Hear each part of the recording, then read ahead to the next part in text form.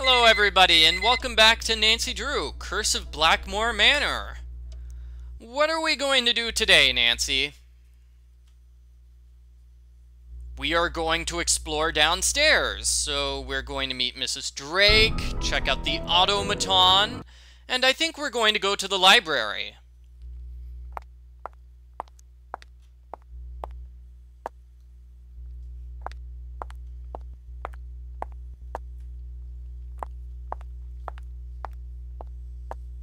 Oh, Ethel, do I have to learn this?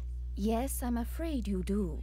If I do well, can we play a game? Yes, but only in French. Oh. Sounds like Jane is busy with her lessons.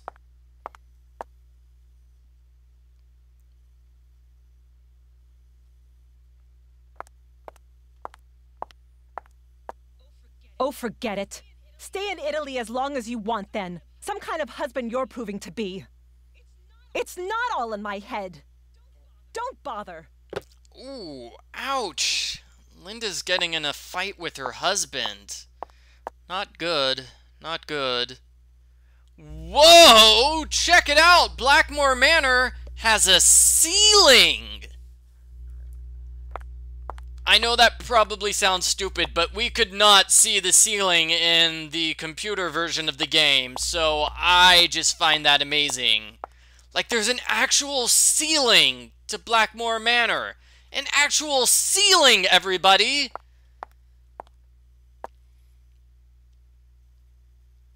Yes, all throughout this version of the game, you will see a couple of things which weren't visible in the computer version of the game. Mostly ceilings and floors. So here's the automaton. It's right over here. It's actually a game, so let's play this game. This should be lots of fun. It stopped working. Nancy, you broke the automaton? Nancy, this is why we can't have nice things. You always break them. Oh well. Let's go to the conservatory and meet with Mrs. Drake.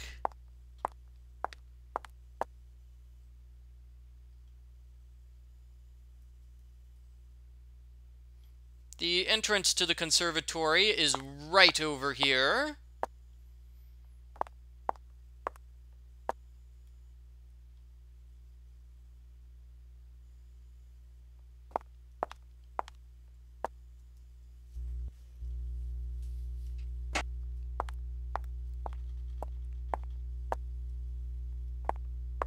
Mrs. Drake is on the far side of the conservatory, so you have to go as far as possible in order to meet her.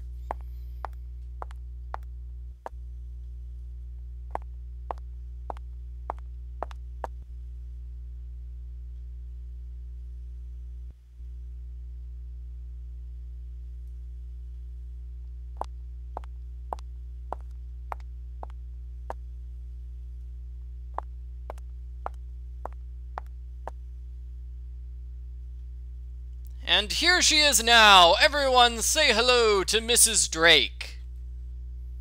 All settled in? Good.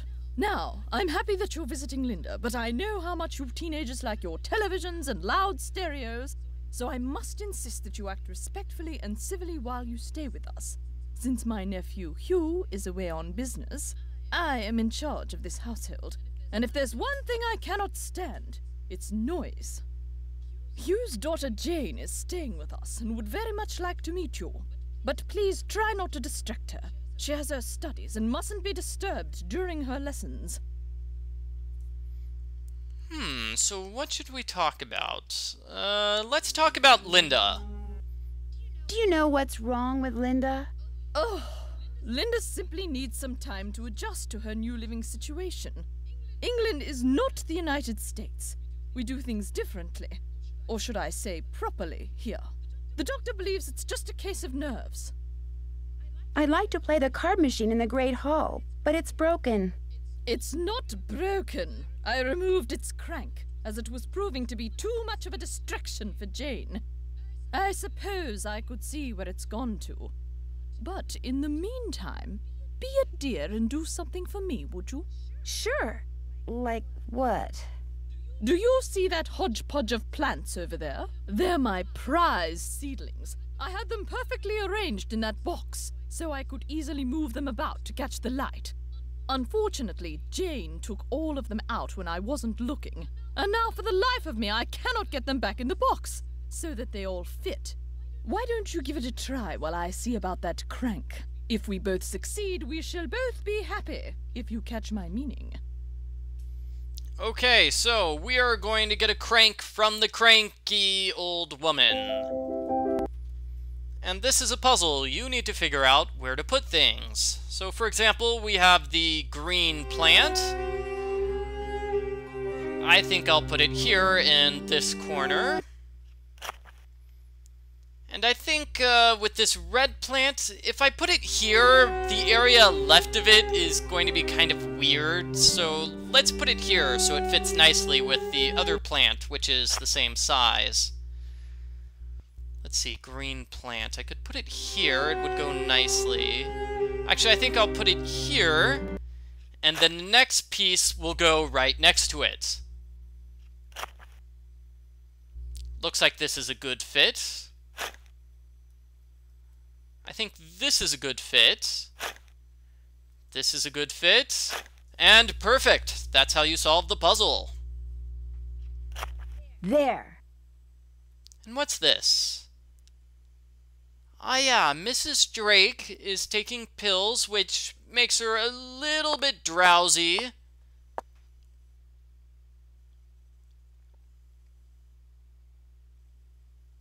Whoa! I like that. That particular plant we saw there. I don't think that particular angle is visible in the computer version of the game. I could be wrong. Check out this plant. Wow, crazy. A carnivorous plant. Cool. Whoa, it eats flies. That's probably not a good idea. What's not a good idea? Playing with the plant that could eat you? Come on, Nancy, it's not gonna eat you. I stand corrected. Oh, Nancy, Nancy. Why did she dive headfirst into the plant? A carnivorous plant. Cool. Very dangerous plant. Okay, so what am I doing next? I got distracted because Nancy was being killed. The library! The library! Ah, of course. We are going to the library, and we are going to meet Nigel Mukherjee, who is one of the characters in this game. So far, the only character we've met is Mrs. Drake. And Lulu. We met Lulu.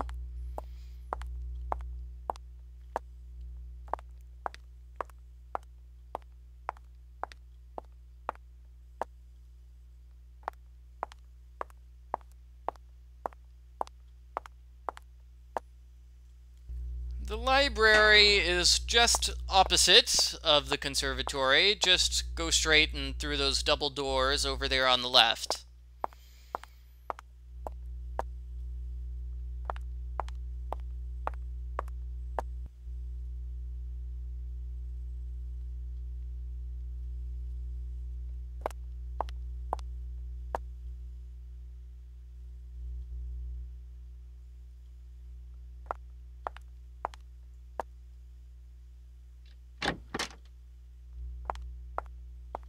Oh, Nigel isn't here. I was hoping to talk to Nigel. Well, we can look at his computer, but I guess we can't really talk to him. Okay, he's got an email. Somebody wants him to work on his novel. Or maybe not a novel, more like a tell-all about the Penvillins. For example, chapter number 1 apparently is about Corbin's secret room and the Mercury column. Chapter 1. Don't know that. Chapter on Randolph. I cannot find it! I cannot find it! Exclamation mark, exclamation mark. Oh, Nigel. Poor Nigel. What's chapter 3? No, that was chapter 3. We saw that.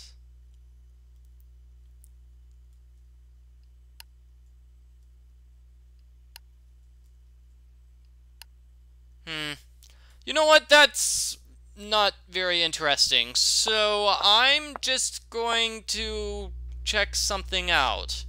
Specifically, I'm going to check out the computer here. This is basically the reason why you came to the library. You came to the library so you could look at the computer. I wonder who Alan is. The computer is locked by Alan's password. So we'll have to add that to our list of things to do. We need to figure out the password to Alan's computer. And what am I doing now? I'm going upstairs to meet Linda. Everybody, we're gonna meet Linda!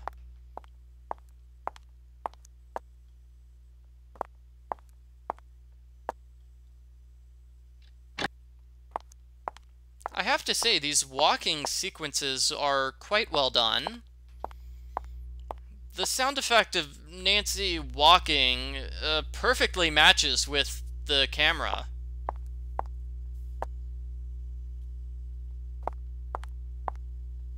Whoa! This place has a ceiling too?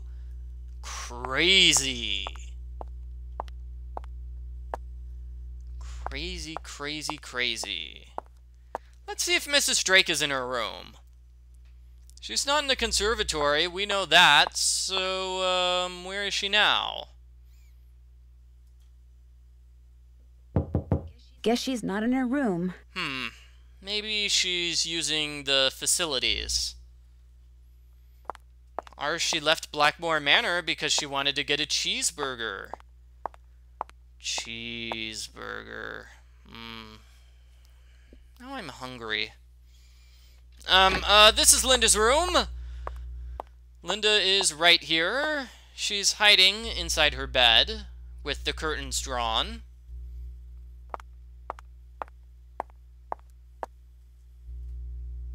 Linda? Hi, it's me, Nancy Drew. Nancy Drew, our friendly neighborhood detective. Well, welcome to Blackmoor Manor. I apologize for greeting you under such unusual circumstances. I think I'll pick the second option. So, how are you feeling? How am I feeling? Well, I feel like... I feel like something really strange is happening. I'm tired all the time, my mouth is dry, my vision is blurry, but that's not important. Here's what's important, Nancy. There are some doors that should never be opened. There are some doors that hold secrets which must never be known. That's everything you need to know. Now if... Mummy, can I come in? No, you're supposed to be in your lessons. Lessons are over. I want to meet Nancy. I said no, Jane. Okay. That was my stepdaughter. She can be such a pest sometimes. And I don't think I'll ever get used to that mummy business. Anyway, I understand you feel an obligation to my mother, but trust me, there's nothing you can do.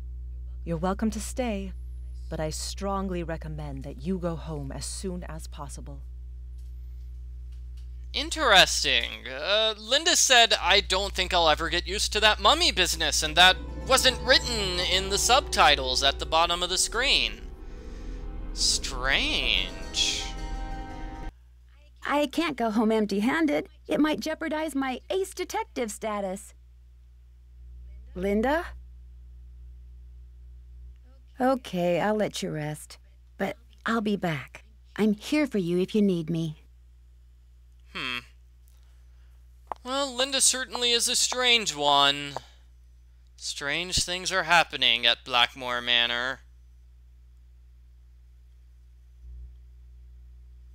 Ah, there's a fireplace. And here's the door. I believe we are going to get a phone call from Linda's mother as soon as we step outside.